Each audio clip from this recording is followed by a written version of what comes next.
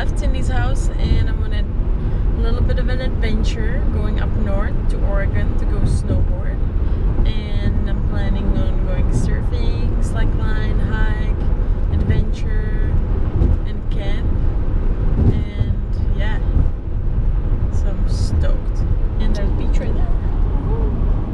Oh, it's cold. I don't know about surfing now. Woo!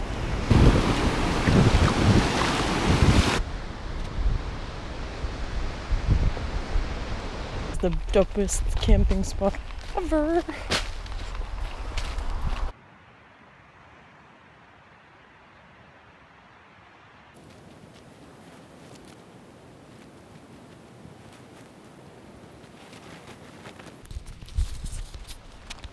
And it's built.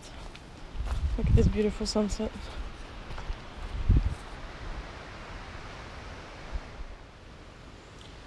Good morning. Breakfast of champions.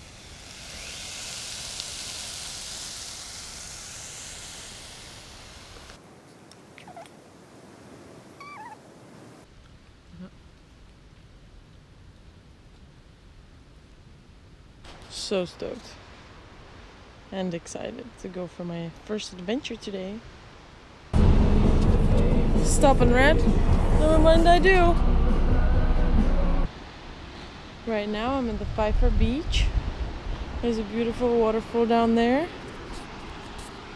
And there's this hike, and it's full of these gigantic redwoods, and I'm excited to go explore the zone and hang out in the woods for the day. Yippee! Traveling. It's not about spending money or, I don't know, like going to expensive hotels or expensive dinners.